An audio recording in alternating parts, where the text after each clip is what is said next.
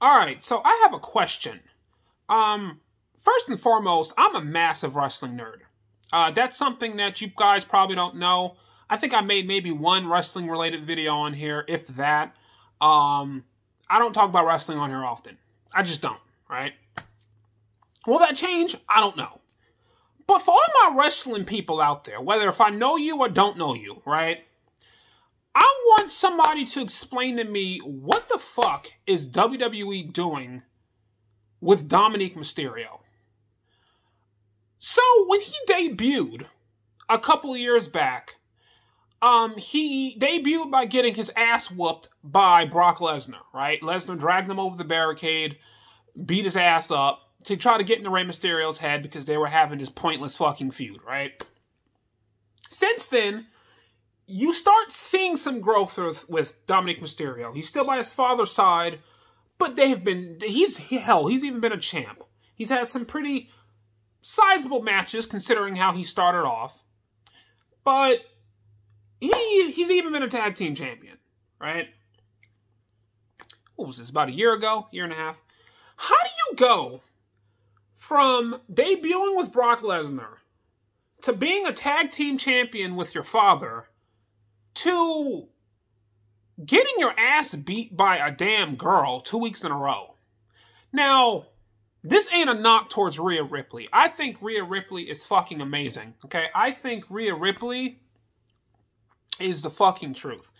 I love her size. I love her agility. I love her damn physique. I think she's hot as hell.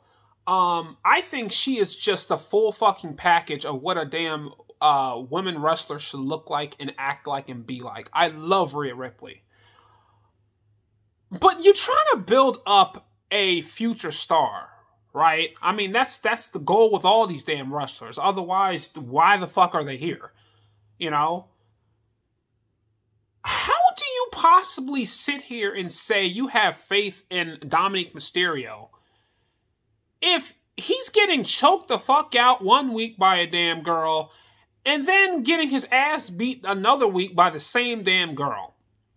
And when I say ass beat, I'm not fucking talking about, you know, like a slap by Stephanie McMahon and, you know, you can't do anything back to her because you're a gentleman and because, you know, her father is Vince McMahon and you know, her damn husband is Triple H. I'm not talking about any of that, okay? I'm not talking about some just let her hit you and then you do nothing about it.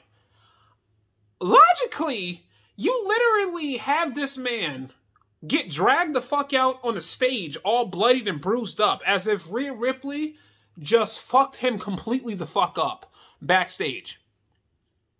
Logically, this doesn't make any damn sense. And I don't see how you can truly sit here and say that this man is growing as a superstar. I don't get what the fuck is happening with him. I know this is a random ass fucking wrestler to talk about. I don't even like Dominic Mysterio that much. I think he's terrible in the ring. I think he's boring. Matter of fact, I think out of all the people I mentioned, Rhea Ripley's probably my fucking favorite. But at the same time, it's like, maybe he can be about something if you guys stop treating him like fucking garbage. You know? I get it. He's undersized. And, you know, honestly, that's really the fuck it. He's undersized. You know? I think if he was fucking bigger, I think people would take him seriously. But to get his ass whooped like that 2 weeks in a row by the same damn girl, and I'm not talking about, like I said, I ain't talking about no slap here and there. I mean, ass beat 2 weeks in a row by the same damn girl. That's fucking sad. It's when WWE does shit like this that makes me fucking question, like, the logic behind anything in life.